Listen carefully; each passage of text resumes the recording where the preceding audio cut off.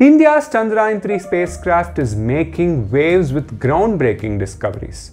ISRO recently shared insights from CHASED, Chandra's Surface Thermophysical Experiment, one of the 4 instruments in the lander module. But what exactly is CHASED mission? CHASED mission is to delve into the moon's surface heat conductivity and temperature variations. Its data aims to construct a comprehensive thermal profile of the lunar landscape. So what did CHASED's initial data batch reveal?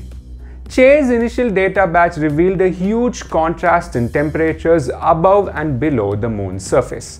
The temperature graph painted a vivid picture. While surface temperatures exceeded 50 degrees Celsius, just millimeters beneath the surface, the temperature descended down to nearly -10 degrees Celsius. In simple terms, these discoveries suggested that the lunar topsoil doesn't conduct heat well, creating a sort of insulation for the layers below.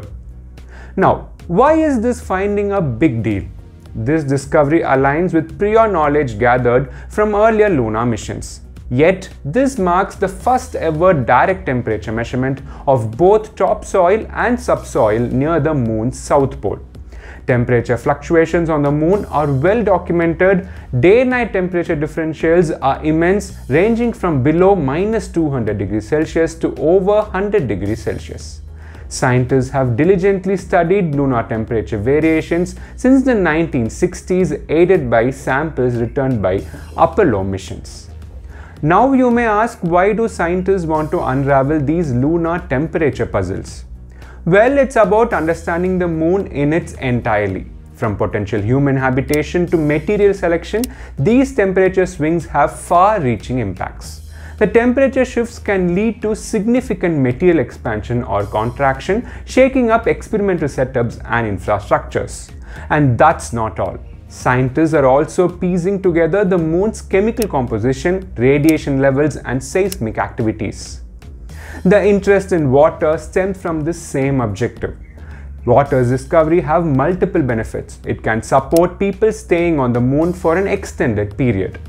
Water can also be split into hydrogen and hydroxyl molecules that can serve as fuel to power rockets into deep space.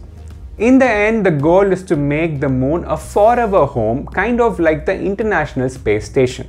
Scientists want to keep doing experiments there all the time and have astronauts visit often.